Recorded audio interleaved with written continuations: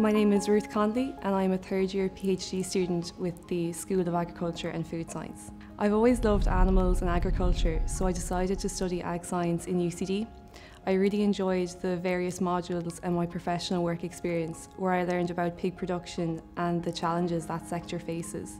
So when I was finishing up my degree, I decided I wanted to further my learning and I decided to apply for a PhD. My research focuses on weaned piglet nutrition. So piglets are weaned from their mothers between the ages of 3 to 4 weeks and moved on to a new diet. This can be very stressful and can reduce their growth and their health. In-feed antimicrobials were relied on to help piglets navigate this challenge, but these were banned due to antimicrobial resistance and environmental concerns. So my research aims to identify natural dietary strategies that can support the piglets during this time. I think the biggest challenge I faced during my research was the initial responsibility of minding 150 piglets.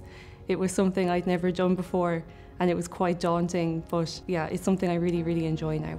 So the aspect I enjoy the most about my research now is working with the animals as part of my PhD. I really enjoy caring for the piglets, seeing them every day and seeing how my different diets affect their health and their growth performance. The impact of my research will be to reduce the use of antimicrobials in pig farming and therefore increase the overall sustainability of the sector.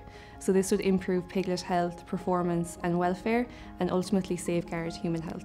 So I'm based on the UCD Lions Farm, which is a small community based of students, staff, technicians and academic supervisors.